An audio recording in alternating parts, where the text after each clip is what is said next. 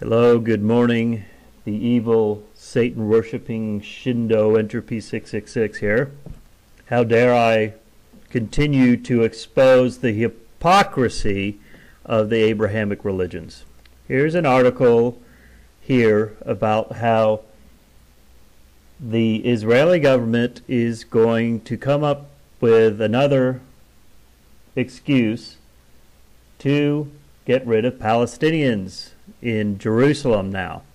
The hypocrisy is unbelievable. There is no doubt that for hundreds of years the Jews have been consistently persecuted and exiled in virtually every country they ever lived in. The only people who treated them halfway decently were, in fact, the Muslims. This is historic fact.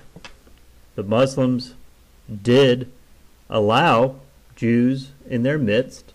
They were just treated as second-class citizens, while the Christians in Europe drove them out, killed them, and ritually abused them.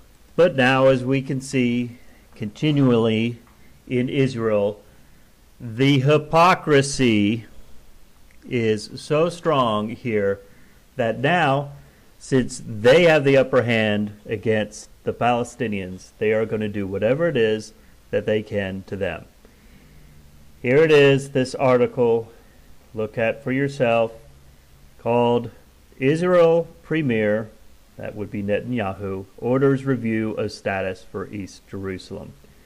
Read it for yourself.